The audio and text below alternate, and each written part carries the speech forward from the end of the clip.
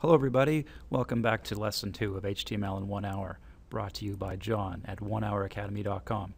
In this lesson I'm going to take you through installing Aptana Studio. Now this program's free, open source, and it's a very high potent development tool that a lot of high-end developers use. Now for our purposes it's almost like we're taking a Ferrari to the variety store and getting milk and coming back. We're not really going to be putting Aptana through its paces like a pro. But even as beginners, this program can really help us a lot in developing basic web pages. Now, if you prefer to continue doing this in Notepad like we did in the first lesson, it's a much more stripped down way to go. You're welcome to do that, but I'm hoping you'll agree that using Aptana is going to really help us a lot in the long run, and it's going to save us a lot of time. Plus, it's free, so why not download it and give it a try.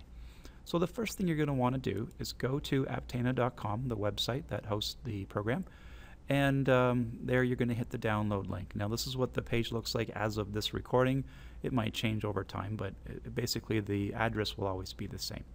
When you click on the download link, it's going to take you to a download page. Now you'll notice on the page, again as of this recording, there's a place where you are asked to fill out your name. It turns out you don't have to do that. So when I installed it, I went through the process and I skipped that part, and it still let me download the file. So if you're concerned about privacy or you just don't want to provide your name, you don't have to do that. But hit the download link. Take a look at this file. It's going to take a while for this to download depending on your internet speed. It's almost 150 megs, so it's a fairly big, substantial program. So be patient. It'll eventually download, and when it does, you're going to see something like this. So it'll light up with the icon, and then you can click that and open it and begin the installation process. So the next slides that I'm going to cover will take you through the screens that you're going to see as you install. Now if you're watching this and installing at the same time and downloading, then you may want to pause this movie until your installation is ready to go and then resume it, and we can kind of go through the next screens together. But this is what you're going to see.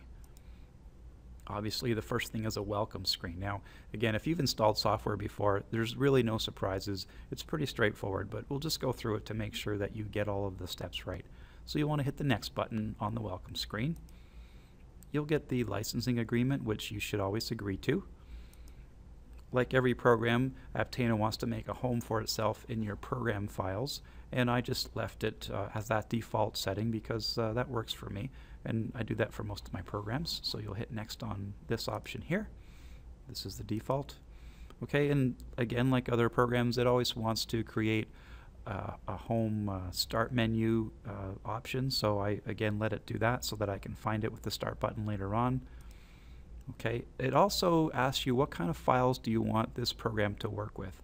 Now I chose all of them, even though in this lesson we're not going to work with all those different types of files. Who knows, someday if you become a professional website designer, you'll want to use Aptana to work with all of these different types of files. So I just checked them all off for now and proceeded with the next step. Once you once you answer all those questions, you're ready to go, you click the install button, and then it just does its thing and it installs.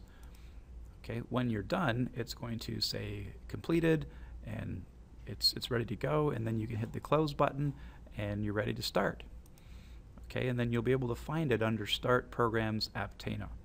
Now when you're running Aptana for the very first time, this is the screen you're going to see come up first. And what this means is Aptana wants to create a home for all of the projects that you're going to do through Aptana Studio. So and what it wants to do is under your My Documents folder, where you've got many other things saved, it's going to create its own folder within there called Aptana Studio 3 Workspace. Within that folder, it'll eventually create different folders for the different web projects that you want to work on. So I chose that, and I checked off use this as the default and don't ask again. That way later on, if you do want to go looking for your web projects, you'll always know to come into here and you'll find all of your work in this one convenient place. Now the other thing you're going to see the very first time, which is a little bit hard to understand, and I'm not really going to explain it because it goes beyond the scope of this course, but you're going to see this thing that pops up talking about Git support. And obviously if you're a beginner, you have no idea what that is. So I would suggest you just check that off and don't want to be asked again. Even if you do that and you hit OK, it's going to try to configure it. It could take a few minutes. At some point, if you want, you can just hit cancel and you can bypass that as well, and then it won't bother you about this any longer. So I'm going to stop this PowerPoint show and we're going to switch to live view and create our first simple web page, similarly like how we did it in Notepad, but I'll show you how much easier it is to do it in Aptana. So hold on to your seat and we're going to come back with a live shot of Aptana Studio. So this is Aptana Studio live, and what we're going to do is we're going to start a new project. So if you click up on the File button and go to New, and there's different kinds of projects we can select, but we're going to choose the web project for now because that's what we're trying to do. And when you do that, it's going to ask you for a project name and a template. So first we'll choose the default template. On the next screen we do a project name. Now whatever you type in for your name here is going to actually be a folder created in the Aptana Studio workspace area. So we're going to call it test, and that will create a test folder, and then we're going to hit finish. What's going to happen next is an editor window is going to open up and we're going to be able to start creating our web page.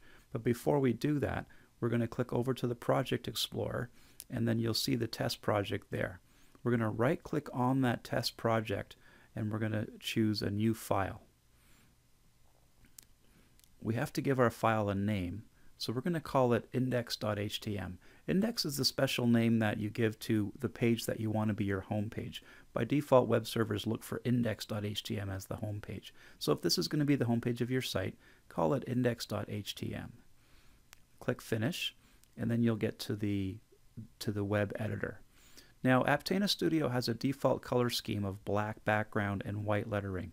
Personally, I prefer a white background, so what I'm going to do before I start is I'm going to go and change the color scheme. And there's an option called Matte Classic, which gives you that basic white background with black and blue lettering. So I'm going to do that to make it a little easier for me to do my editing. You can keep it on black if you prefer that, but I'm going to switch mine to white just to make it easier for me to see. Okay, so here we go. We're going to start with our basic opening tag, which is HTML. Watch what happens as I start to type this tag. This is what makes Aptana a very powerful web editor tool. What happens is the suggested tags come up and it'll go looking for the one you want. Press enter when you find it and it'll finish typing not only that tag but the ending tag as well.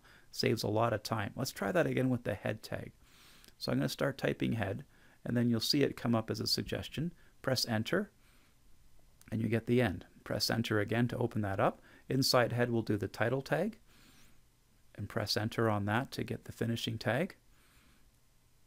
Just like so, and open that up. Now we're going to go below head and we're going to do the body tag the same way. Start typing it and it'll come up with a suggestion. Just choose it and press enter and there you go. So we're going to go inside the body section and just type our first sentence, the same as we did with the first lesson. So we're going to just say this is my first web page. But you see how much easier it is to do this in Aptana than it is in Notepad. You'll see in a moment even just saving it and previewing it is a lot easier. So go ahead and save this file, just File Save, and then you'll see a green play button that we can use to preview this. Now Aptana Studio defaults the browser to Firefox. If you want to change it to something else, we can cover that in a future lesson. But just wait a moment and Firefox will appear automatically and your web page will load. And there it is. So you can see once again how Aptana is a much easier and quicker tool to use to create websites rapidly. So that's it for this lesson. This is John from 1 Hour Academy. Thank you for watching. In our next lesson, we're going to actually create a 2-page complete website. Hope to see you back for that, and bye for now.